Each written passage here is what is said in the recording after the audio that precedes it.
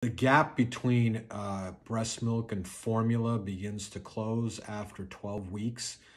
And my understanding is that by 6 months, it's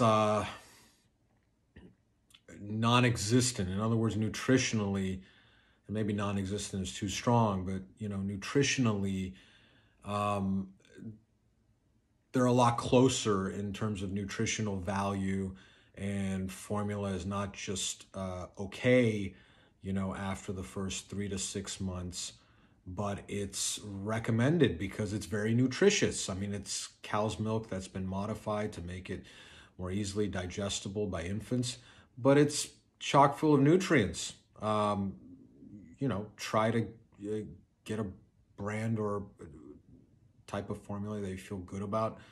But it's good nutrition for an infant. It's not that it's bad nutrition, but I just think it's critically important that you stick to just breastfeeding, at least for the first 3 months, if at all possible, for the reasons that I discussed in my video on breastfeeding in the fourth trimester, that I'm not going to repeat here.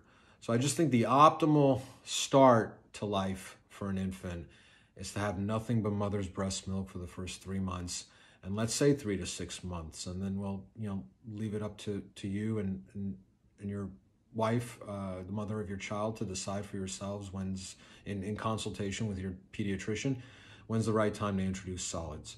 But try to stick with the breastfeeding for as long as possible, and if you could do it exclusively or predominantly for the first 6 months,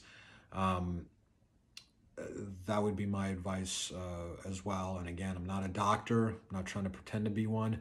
But I think there's listening to the experts. I think there's good reason to believe that that's going to give your baby the best start in life.